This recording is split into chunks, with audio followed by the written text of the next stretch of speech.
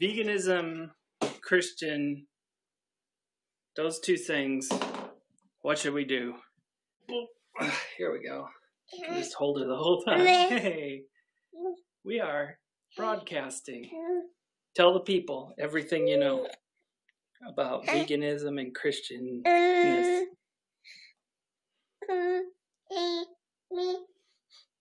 Uh-oh. Maybe I should have checked her diaper.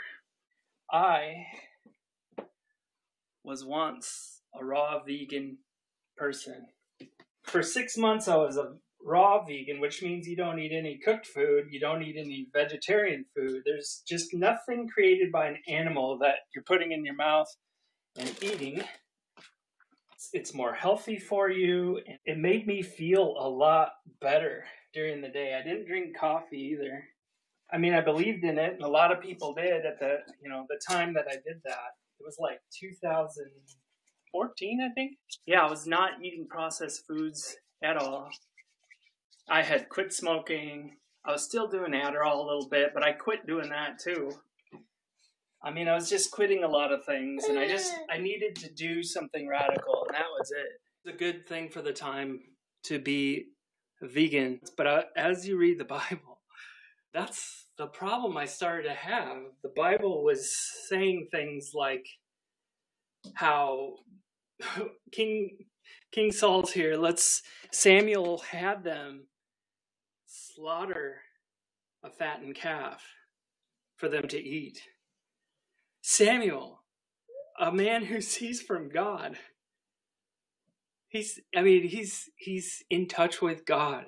If God doesn't want humanity to do something, Samuel would know it. And here he is saying, slaughter that fattened calf. We have a king here. Let's eat meat, right? To like commemorate, to celebrate all this stuff for this new king. I'm going to start in Genesis for a second and just kind of briefly go over some scriptures. Chapter 1 of Genesis, verse 24. Then God said, let the earth produce every sort of animal, each producing offspring of the same kind. And this is the NLT version of the Bible, NLT. Livestock, small animals that scurry along the ground, and wild animals, and that is what happened. Okay. Define livestock. Livestock means farm animals regarded as an asset.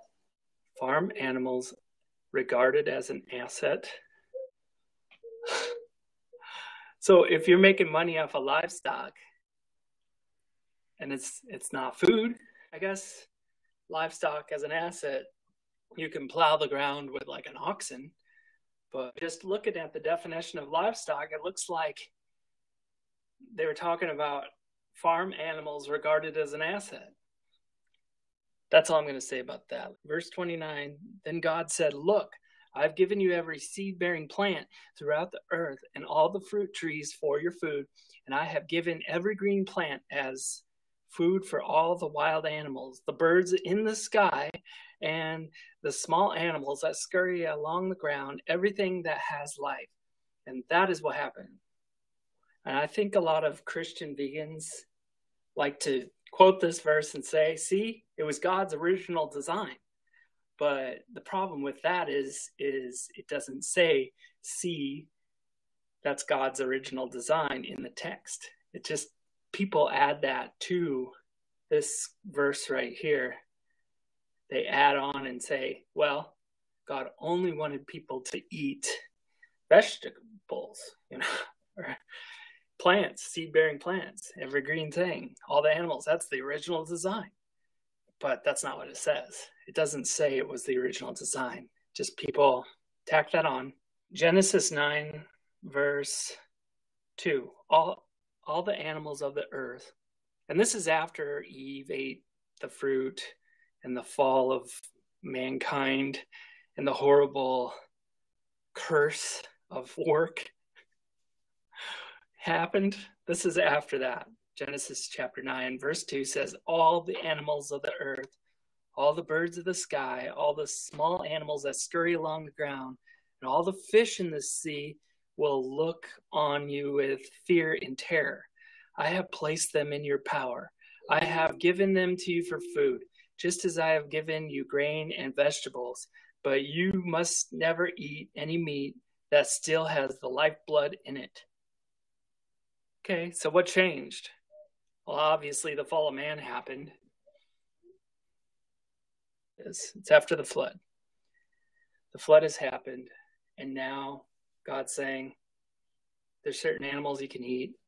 I've given them to you for food, just as I've given you grain and vegetables.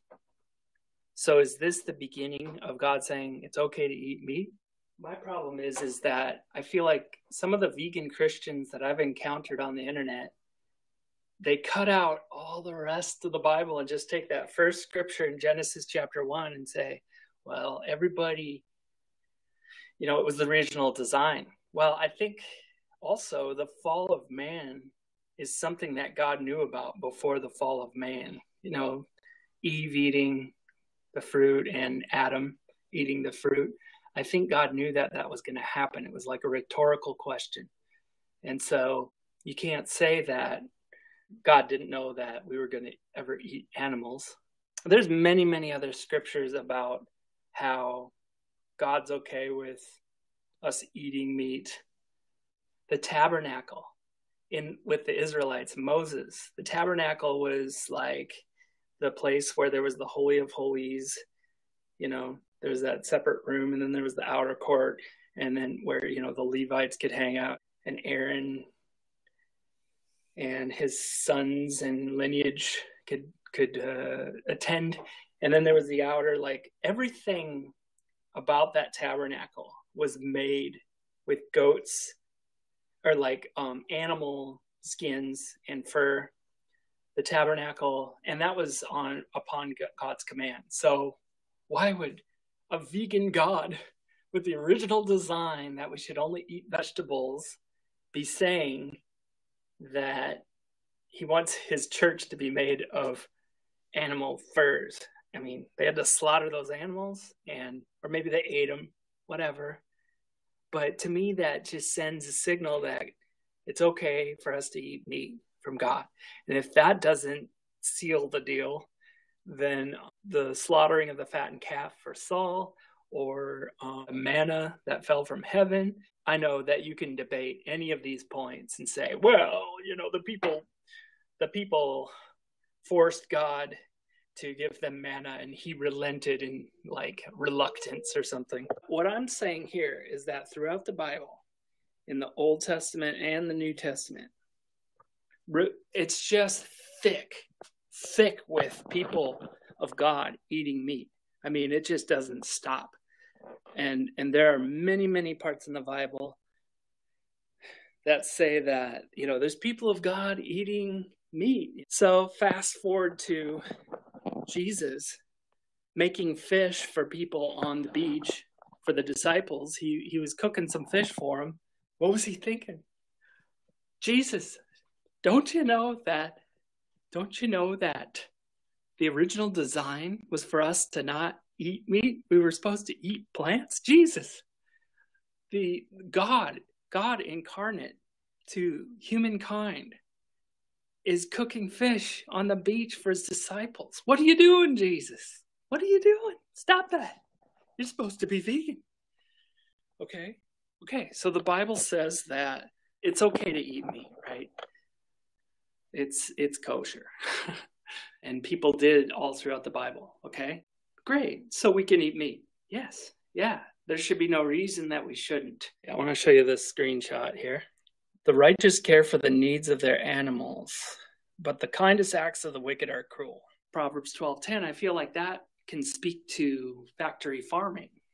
All the people that live around these factory farms are getting like poisoned and sick, and they have maggots in their stool, and it's not loving thy neighbor, really. If you're a neighbor of that farm, those people are operating in what I believe to be the acts of the wicked being cruel. The kindest acts of the wicked are cruel.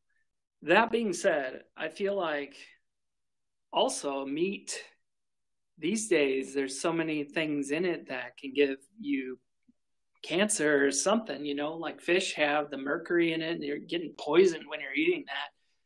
even though it has like great things in it, like DHAs and stuff. But I mean, mercury poisoning, that's a thing.